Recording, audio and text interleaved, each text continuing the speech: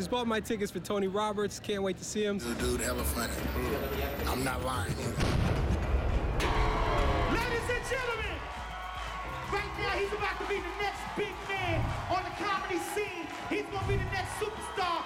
So y'all show him all the love that y'all got in this room right now for my main man, Mr. Tony Roberts!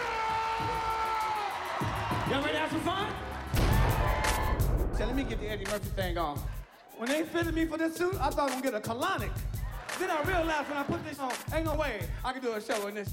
I feel like a now later. I bought a bootleg copy of The Passion of the Christ. Took it home. I knew it was bootleg because Jesus was fighting back. But this can't be Jesus, he no karate? I looked at the box, it was Passion of the Chris.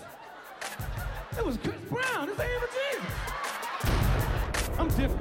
I go in the bank, I buy a roll of quarters, I break them open right there and count them. He goes, sir, what's wrong with you? I said, you count my money when I give it to you.